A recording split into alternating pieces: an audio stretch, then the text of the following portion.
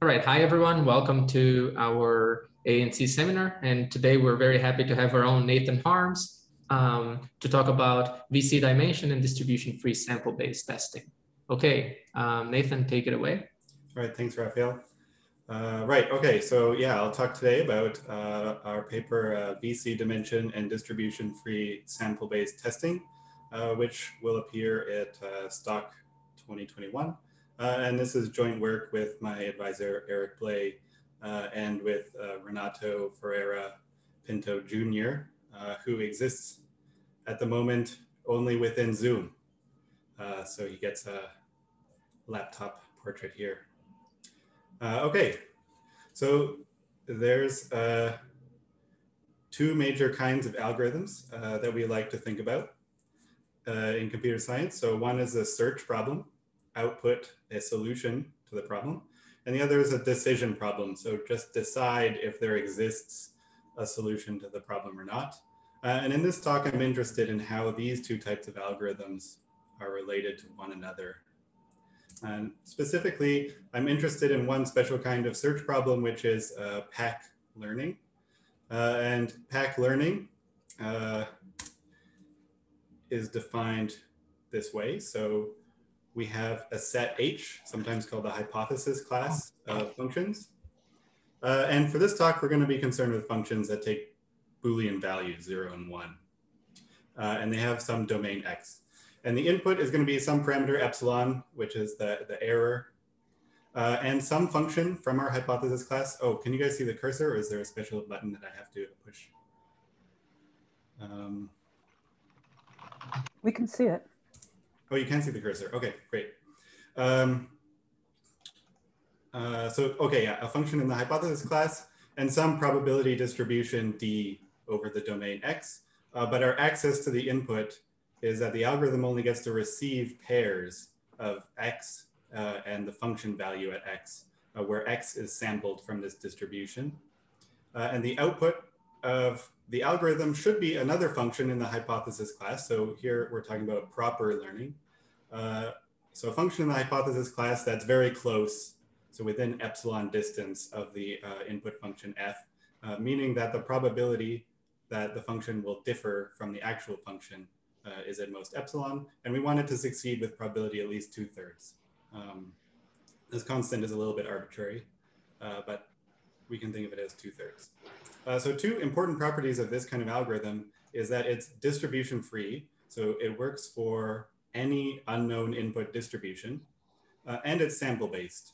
It only receives random examples of the function. So for example, it can't make queries. It can't make up a point X and query the function at value X. Okay, so now what is the associated decision problem for this? So remember, a decision problem is like decide if there exists a solution to the problem. So our learning algorithm is finding a solution, which is finding a function in the class that describes the data with high probability. And so we want our decision problem to decide whether or not such a solution exists. So again, we have this set of functions, and we have as input this error value epsilon and a function, but this time the function is not necessarily in H. And then a probability distribution over X. And again, our access to the input is just we receive pairs X and the value of X where X has been sampled from D. And now the output is going to say, we want the algorithm to say yes if the function is within the hypothesis class, and no if every function in the hypothesis class is at least epsilon far. So this is what I mean by epsilon far. A random sample is going to disagree with probability at least epsilon. Okay, so this time we have, it's kind of asymmetric. We have to output yes if the function is in the class, and no if the function is far from the class. And if it's between those two things, we don't really care what the algorithm does. Okay. And now, again, importantly, we want this to match up with the pack model, which means that we want the algorithm to be distribution free again. So it works for any unknown input distribution D, and we want it to be sample based. So it receives only random examples. And so the question is, when is this testing problem, this distribution free sample based testing, when is that easier than pack learning. And by easier, I just mean here that it requires fewer samples. So we're not concerned with the time complexity of the algorithms right now. And this question was asked by Goldreich, Goldwasser, and Ron in their foundational paper on property testing. And they noted that in that paper, this model, this distribution-free sample-based model, is essential for some of the potential applications that they described in that paper. And now, they didn't only talk about this model, they talked about many other models, and a lot of research in property testing is about other models. So we're interested in this specific model, the distribution-free sample-based testing. And so there's been lots of recent attention.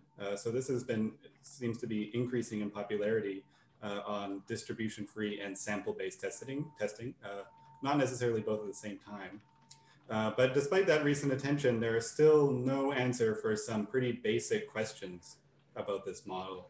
So one basic question that we do have an answer for is testing ever easier than learning? So is it ever possible to have a distribution-free sample-based tester that is more efficient than the associated learning problem? And they answered in the original paper, they answered yes. So it can actually be that we have a constant number of samples for testing, but the learning algorithm has to sample essentially the entire input. But basic question 2, and this is kind of surprising, we thought that there's not really an answer for this, is are there any natural properties? So there's one property where testing is much easier, but this is specifically constructed to have the maximum gap here. And so we are wondering, well, what about natural properties? Properties that somebody might actually be interested in applying an algorithm for, where testing can be done easier than the associated learning problem. And our answer is yes.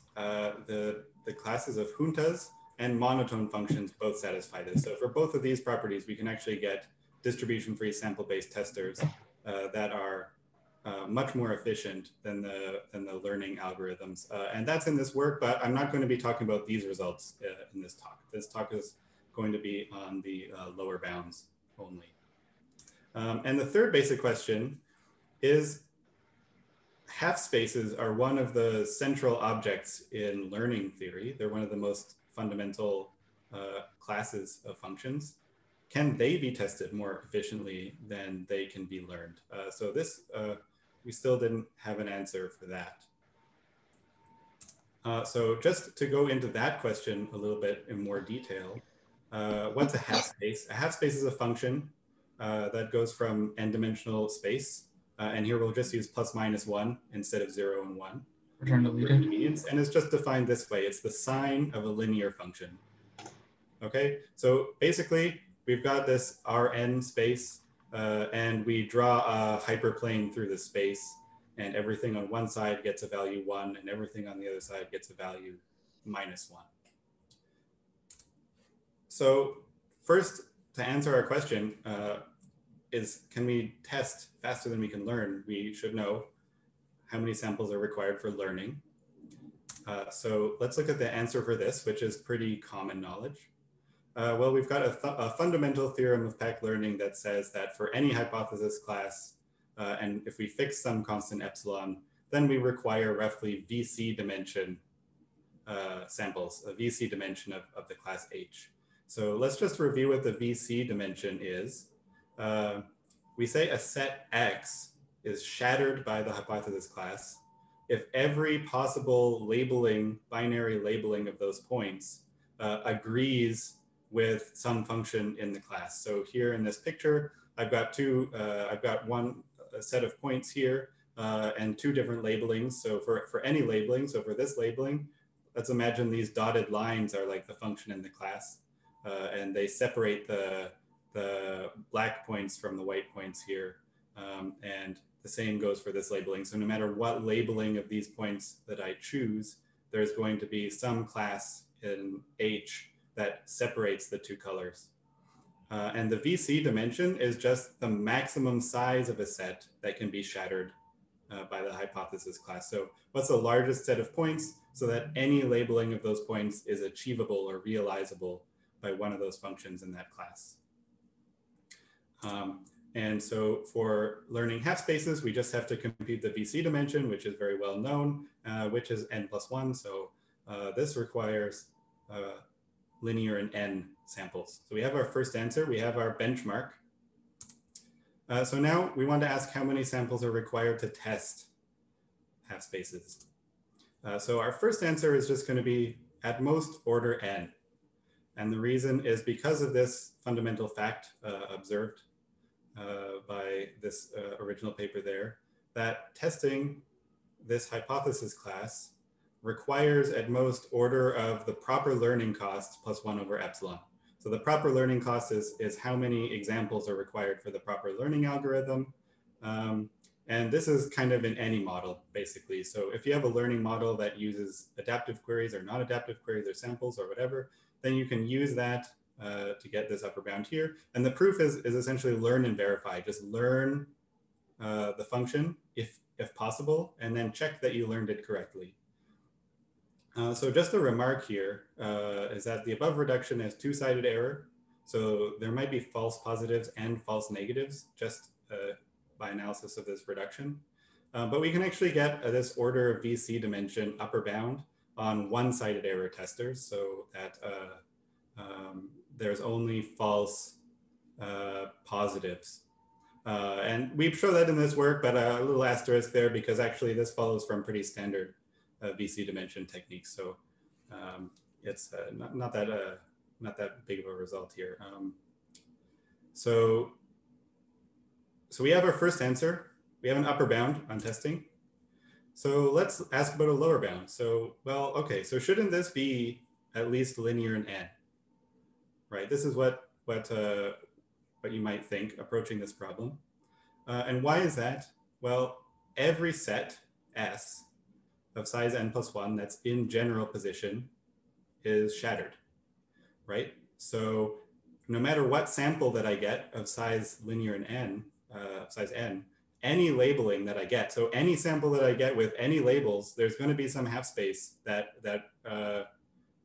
achieves that labeling, right? So for example, yeah, in the Gaussian, this is going to occur with probability 1. With probability 1, I sample a set of points that agrees with some half space.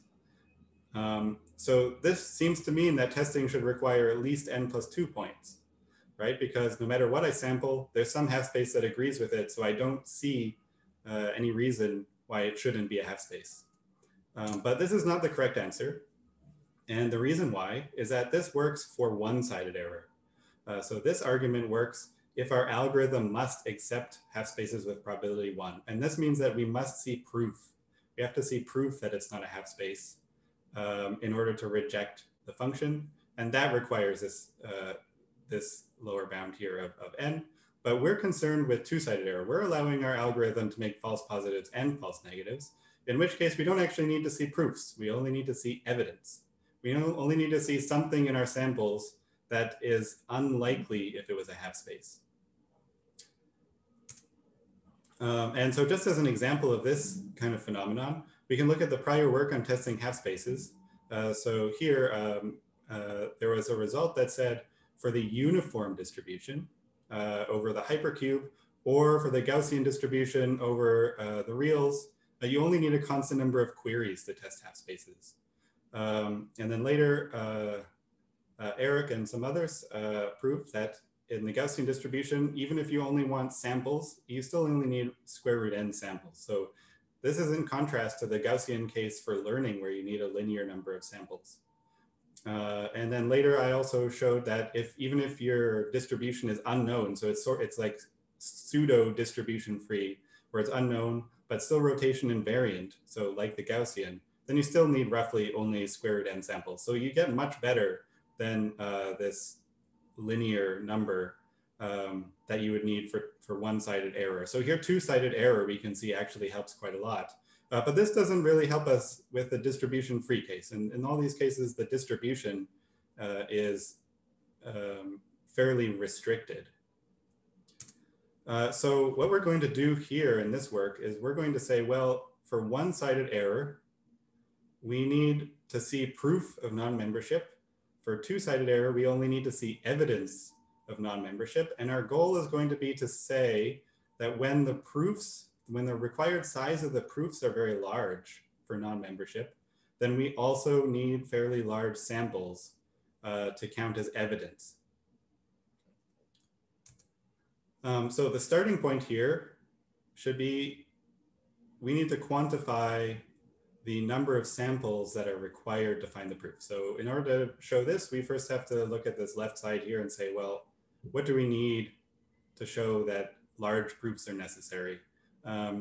So remember, for half spaces, we needed VC dimension plus 1 points in general position to prove that we're not a half space. So the first question we should ask is, well, okay, is this always true? Is this VC dimension always what's necessary for the proof?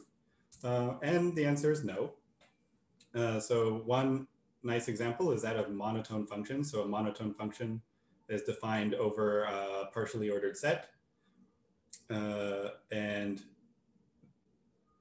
the VC dimension is the width of that poset. So if you have an anti-chain in the poset, so a number of points that have no order between them, to prove that your function is not monotone, you would only need 2 points. You would just need an x point that's less than a y point, but where the function is greater on y than it was on x. So you never need more than 2 points to prove that you're not monotone, even though the VC dimension could be very large, the whole width of the partial order. And a really extreme case that's kind of helpful to think about is when the hypothesis class H is actually just the set of all functions.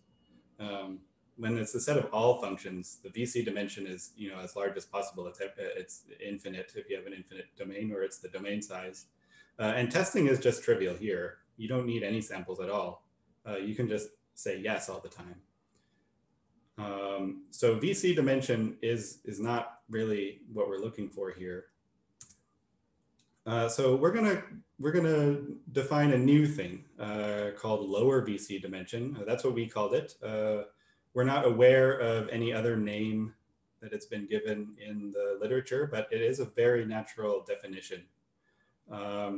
So if we look at what we need to prove non-membership, we need that set, this proof is not shattered, right? So we're going to define this lower VC dimension as the maximum number so that every subset of the domain of that size is shattered, okay? So VC dimension, remember, said there exists a set of size k that's shattered. Lower VC dimension says all sets of size k are shattered. Okay, so a proof must satisfy this inequality. It must be at least the lower VC dimension. Okay, but there's a problem here. Let's think about half spaces again. If I just have 3 points in a line, this is not shattered by half spaces. I could have a 1, 0, 1, right? And that will never be realizable by a half space. So by this definition here, it looks like the lower VC dimension should be 2, because we have a set of size 3 that's not shattered. So we want to fix this problem, and this is going to be an important change. We want to be able to choose a set S that's a subset of the domain and restrict our definitions to that subset.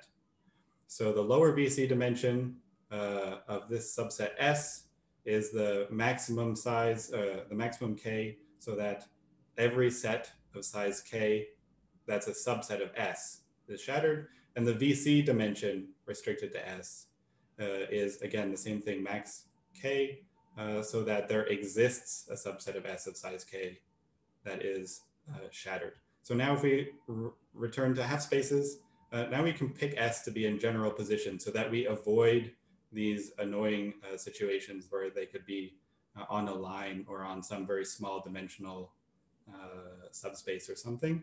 And then when we restrict to this S, we have what we want, which is that this lower VC dimension is actually equal to the VC dimension.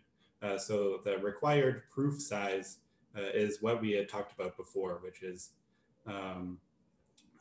equal to the VC dimension. So now that brings us to our main result. So remember, our goal is to prove that if proofs of non-membership are very large, then the amount of evidence or the size of a sample that provides evidence of non-membership must also be large. So this is the simplified version of our main theorem. So let's go through what this says here. This S, which remember we've chosen sort of to avoid those annoying small proofs. If we can find such a set S that's larger than the VC dimension, so 5 times the VC dimension, let's say, this is a somewhat arbitrary, but there's some restrictions on this number, but it's somewhat arbitrary. So if we can find a large set that's larger than its own VC dimension, so larger than the VC dimension restricted to S, and the proof is large relative to the VC dimension. So the particular quantity here won't be important, but the VC dimension is large. The lower VC dimension is large relative to the VC dimension. Then the sample size that's required for two-sided error testing is this. It's omega lower VC dimension squared divided by VC dimension log VC dimension. Okay, so here we can see what we wanted to show, which is that when the LVC is very large relative to the VC dimension, then we get good lower bounds on this sample size. So let's go to some examples. So we already talked about half spaces. So if we just plug in these numbers here, S is that set. It's in general position. It's large. It's much larger than its own VC dimension. Then we get a lower bound of n over log n. So we've answered almost answered. We've almost answered that first, that basic question that I talked about earlier. So we get a nearly linear lower bound. So it's linear up to this log factor. So that makes us pretty happy. But now let's look at monotone functions. What happens?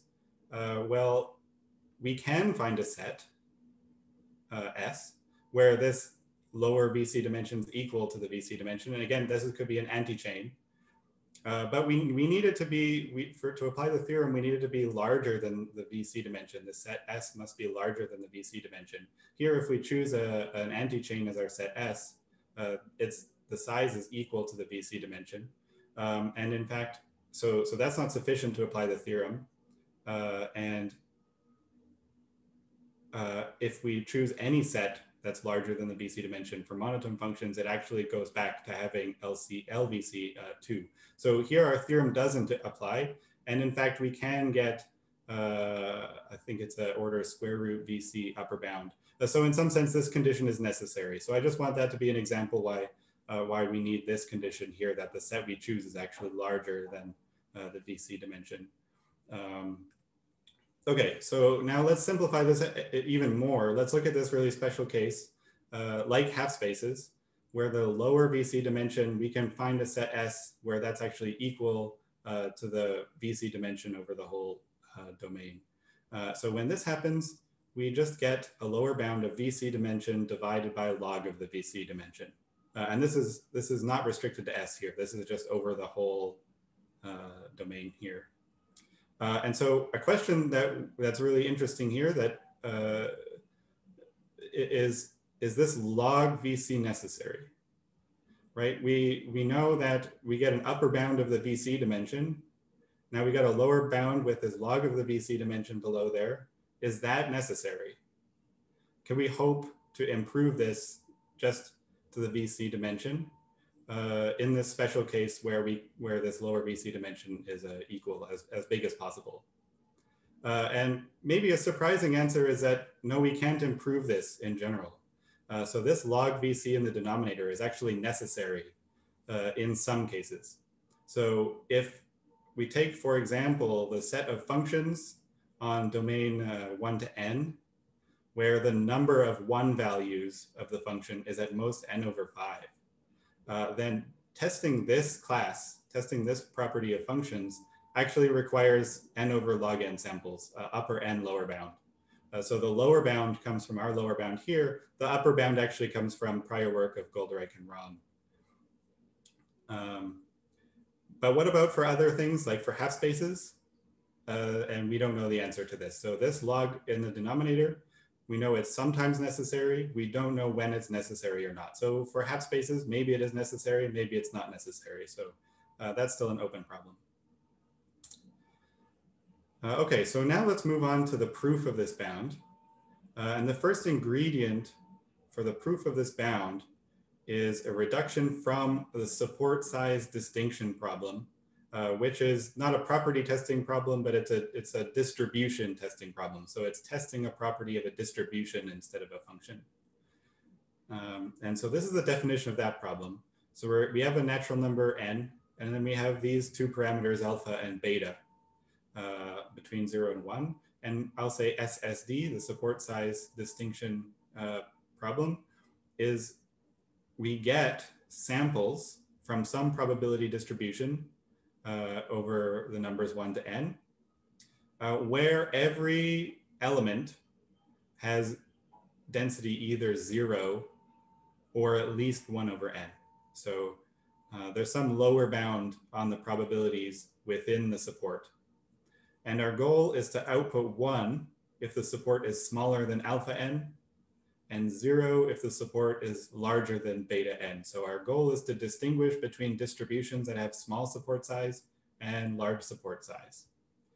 And this is the decision version of a fairly standard problem in distribution testing, which is a support size estimation. And for this problem, we have a tight theta of n over log n bounds due to valiant and valiant. But for our purposes, it was more convenient to adapt another lower bound of Wu and Yang, which applied to some more parameters, a wider range of parameters. And so the theorem that we get that's just adapted from this result of Wu and Yang is that when the alpha and beta satisfy some condition here that we don't have to worry about right now, then this problem requires omega of n delta squared over log n. And delta is just how far away these parameters are from, so alpha, how far away is it from 0? Beta, how far away is it from 1? So that's this delta here. So this is what's going to give us our lower bound that we want. So we see the n over log n, which is going to give us what we want.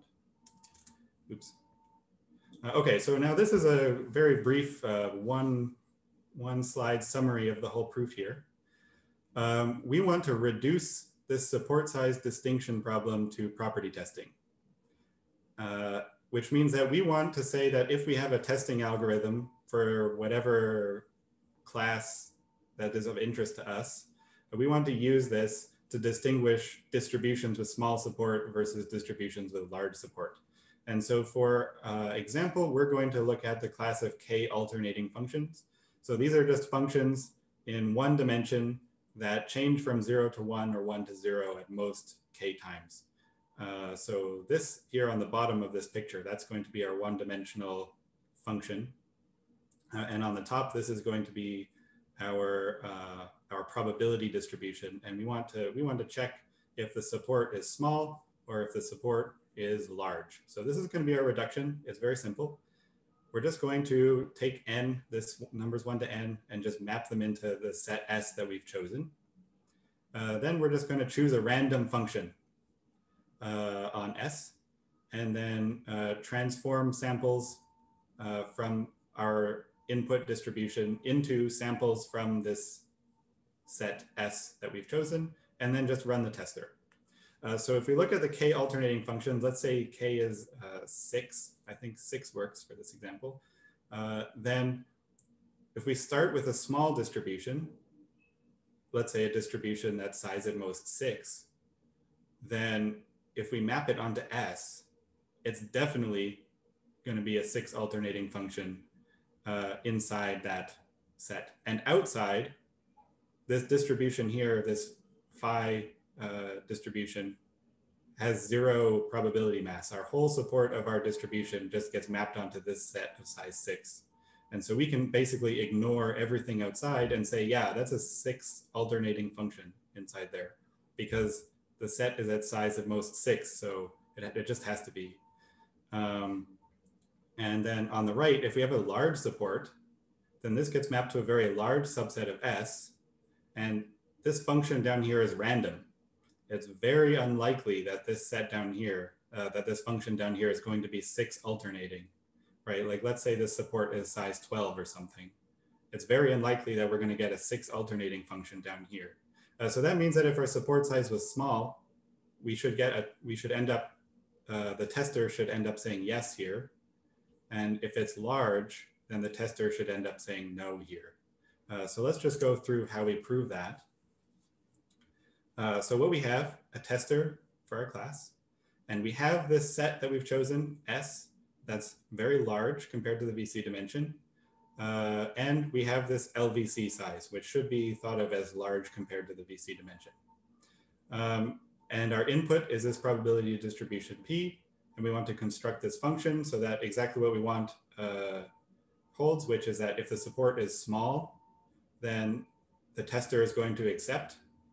And if the support is large, then the tester is going to reject.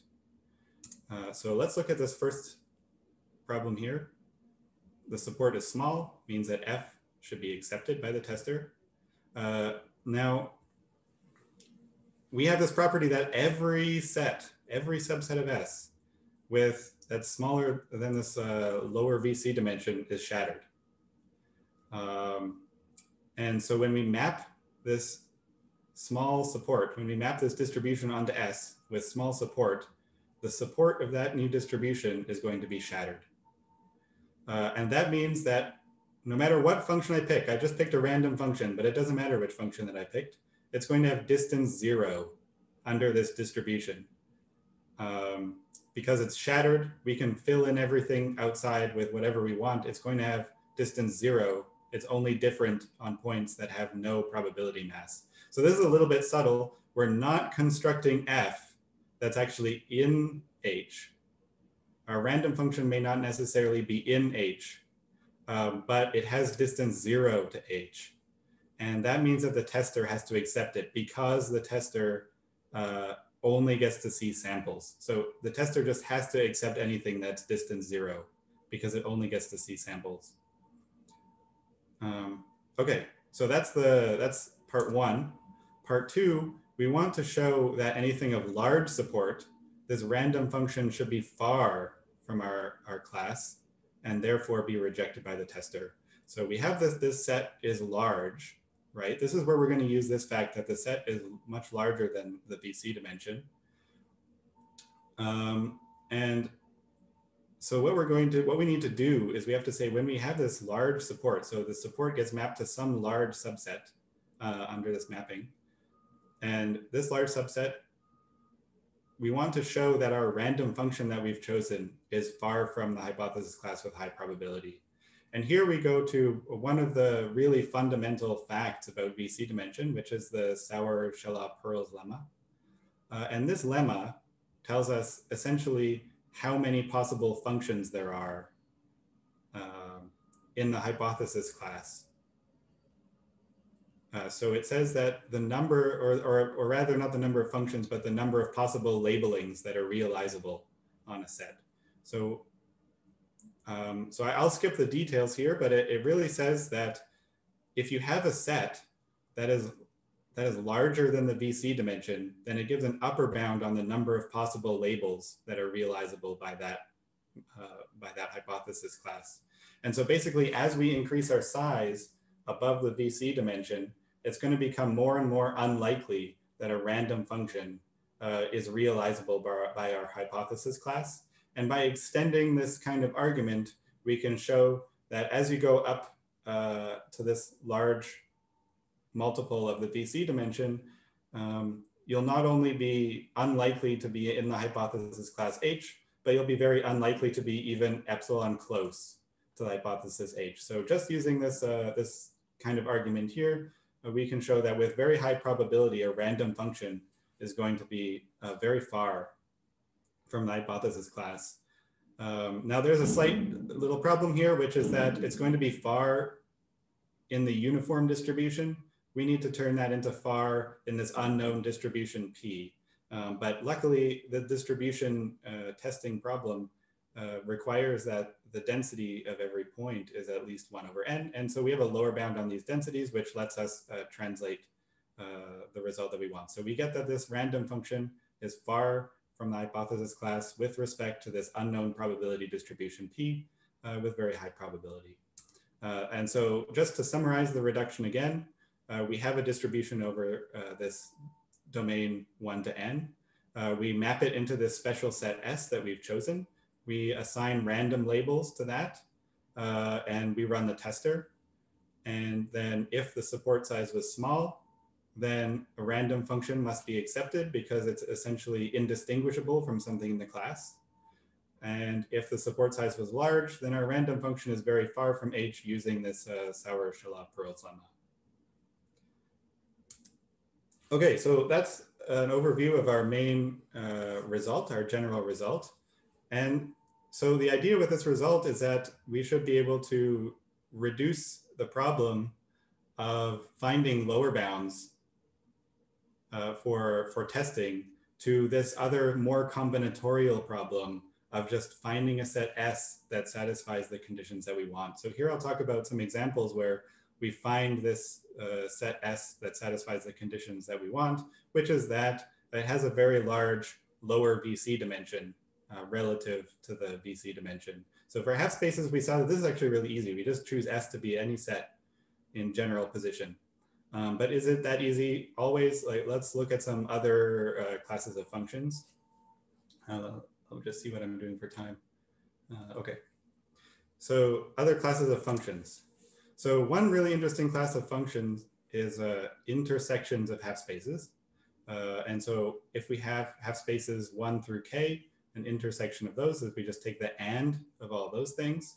And this is, for example, like a polytope or something like that with k faces. And the VC dimension is theta of nk log k, where n is the dimension of the space. And what we're going to do, so we want to find a set S where the lower VC dimension is close to the VC dimension on that set. We won't quite achieve nk log k, but we'll get close. So what are we going to do here? This is a nice little trick. We're going to just choose for any real number z, we're going to take this n-dimensional point where we just take z to the first n powers. And this is really nice because, so for example, in 2 dimensions, we get this line, and we transform an intersection of k half spaces into a polynomial threshold function. So every half space becomes a 1-dimensional polynomial threshold function. So we can see that one half space, one line here, just becomes on this sort of, you imagine this curve as a 1-dimensional space here. So every half space becomes a degree 1 polynomial threshold function. And then when we take the intersection of the half spaces, we get a degree kn polynomial threshold function. So as you see on this one here, on this parabola, this intersection of 2 half spaces becomes a function that can alternate at most 4 times, right? So this nice little trick lets us say actually intersections of half spaces are equivalent to nk alternating functions, which remember I was using as an example in the main reduction. So here we get that on this special set, the lower VC dimension is equal to the VC dimension, which is equal to nk plus 1, which is what it was for the nk alternating functions. And we get our lower bound of nk over log nk. So still not quite, we don't get, this VC dimension that we get here is not quite the full VC dimension of the space, but it's still enough to get us lower bound as optimal up to the logarithmic factor here. Okay, so now what about Boolean functions? So for this, for half spaces here and for intersections of half spaces, we've been thinking about the domain as Rn. But we are also very interested in, we're also very interested in Boolean functions. So functions that are defined only on the hypercube.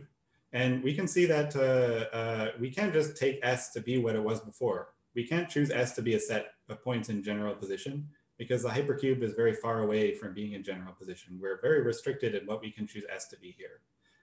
So we get around this by just saying, well, okay, we're just going to pick S to be random. So then we can use this theorem that says a random set of the hypercube is going to be linearly independent with high probability.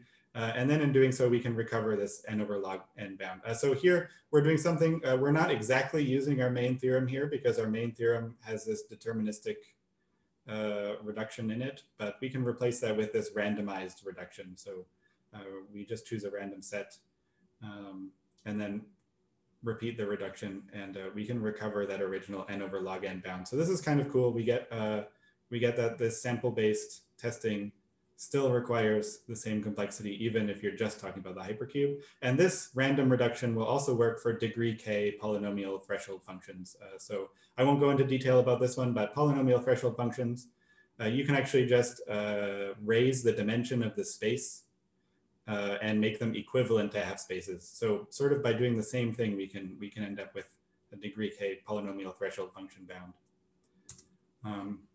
So now I'm going to talk about another application, which is slightly different. So this is an application that is, it's not exactly testing functions.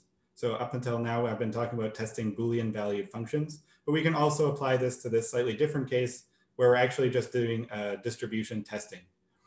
So what radius clustering is we get samples from some distribution P. And what we want to know is if there are k unit balls that cover the support of the distribution. So is our whole distribution essentially contained within k clusters of unit balls? So we output 1 if that's true, and we output 0 if the total variation distance to any k clusterable distribution is at least epsilon. So there's an upper bound of nk log k for this problem. So this was originally studied in this paper here, but then they got a slightly worse bound. I think it was nk log nk. But using more modern VC dimension techniques, it's pretty easy to get nk log k from that. And now for the lower bound, we actually can obtain an again, almost optimal. So optimal up to log factors, lower bound here. And by constructing it in this way, so we have k spheres, unit spheres of radius 1. Sorry, not radius 1, 1 plus delta for some very, very small delta. Big enough so that 2 points on the opposite side of those spheres cannot be in the same cluster. Okay, so sorry, I think that should be 2 plus delta because the radius is 1. And now what we're going to do is we're going to say if we have a small support, then we're going to map, we're going to construct our set S essentially by choosing random points. So choose a sphere at random and then choose a random point on that sphere. And what happens is that if the distribution has a very small support, then the points that we get, there's not going to be very many of them on any of the spheres. And when there's not very many, then we can show that with high probability, they're contained within this radius 1 ball on every sphere. Whereas if the distribution was large, the original one in our distribution testing problem, then the random set that we get is going to have some of these spheres with too many points on them. And if there's too many points, then we're going to have some like this where we can't put those two in the same sphere. And so we have to use more than one sphere to cover this. And then we get that the total variation distance is going to be large. So using the same ideas, not exactly the same because we're not talking about functions anymore, we're just talking about distributions, but using the same ideas, we get a similar reduction that says that if you could test this K clusterability, then you could distinguish small from large supports. So now here's just a quick slide that shows a summary of our other applications. So unions of K intervals, that's basically the same as K alternating functions. So we get K over log K, lower bound for that. We talked about half spaces. We talked about intersections of K half spaces. For degree K polynomial threshold functions, we actually can get a bound on this using something called these analytic Dudley classes. So analytic Dudley classes is a kind of a wide class of functions that are defined analytically.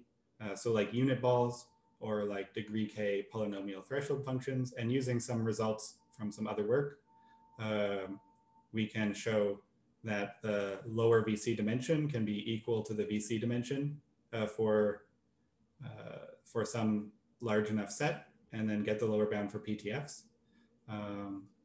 Size K decision trees, which I didn't define here, but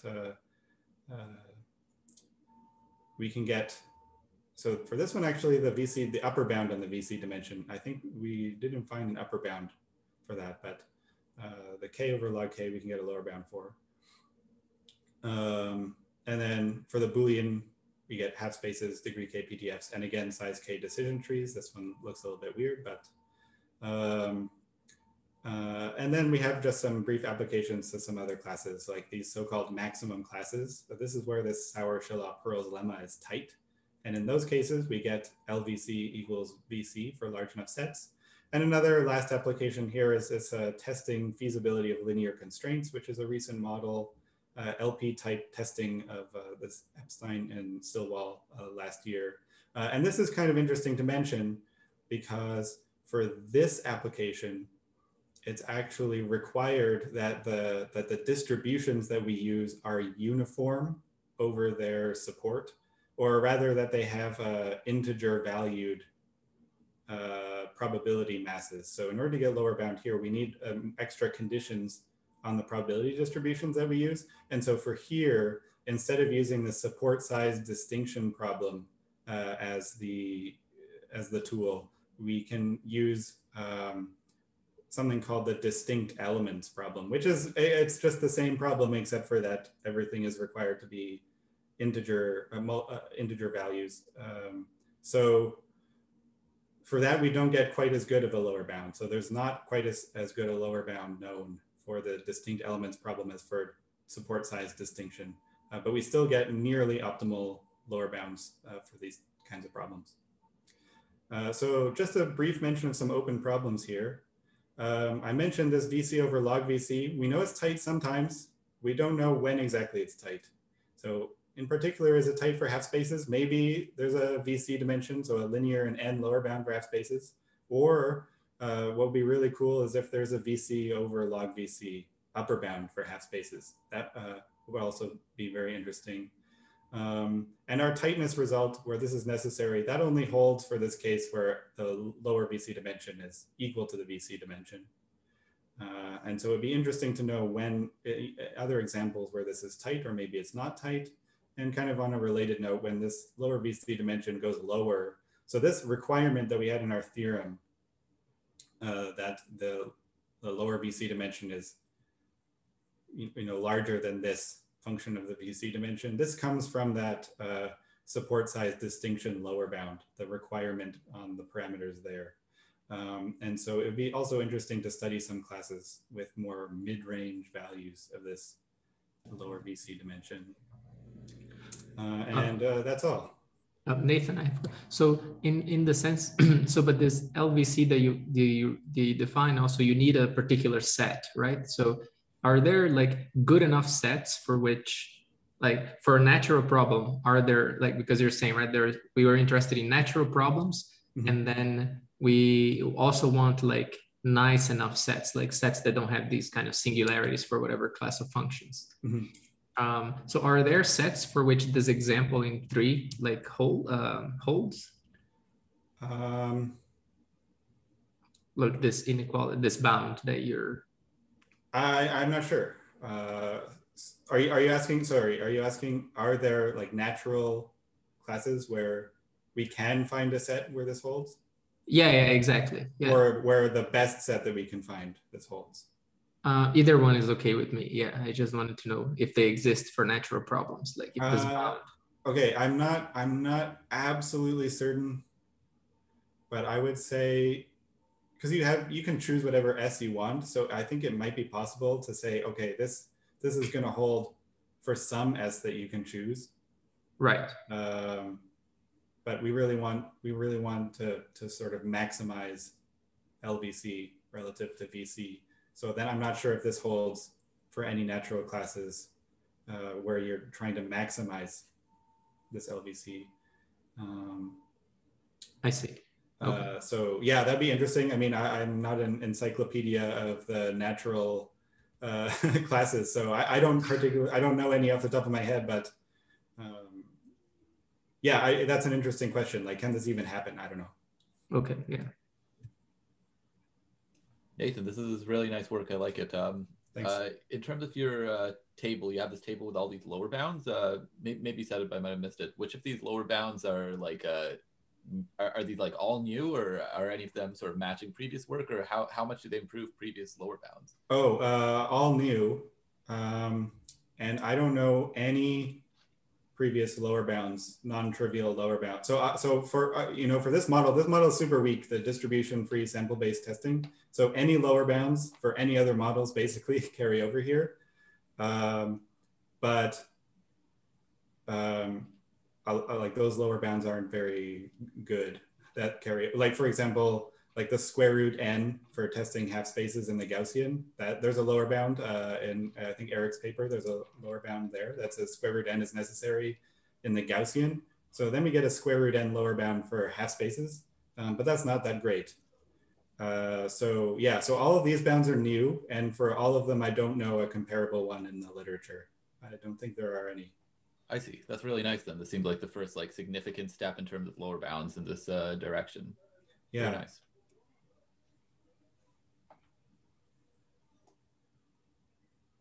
Yeah, and I guess that's kind of surprising, right? Because like I said, this is the weakest model. So it seems like it ought to be the easiest to prove lower bounds in, I guess.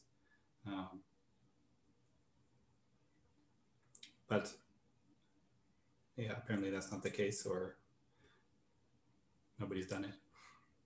Sure. I guess I should mention, sorry, that there are some lower bounds for some functions that are not Boolean functions. So there have been recent work, I think Ron and Rosen have a couple of recent papers showing lower bounds for K alternating functions and something else that are lower bounds in the distribution-free sample-based model of testing, but the functions are not Boolean valued. And they don't really correspond to natural learning problems, I guess.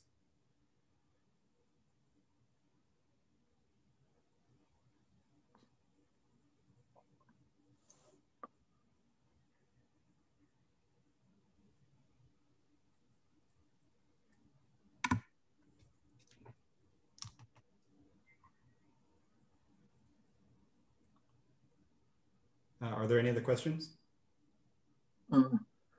Great talk, Nathan. Nice presentation. Very interesting results. I just wish your proof could go a bit slower. I feel like if you go just a little bit slower, I could completely understand. So once you complete the slide, if you give me 10 seconds to read the slides again, then I could completely understand. So that's my only comment.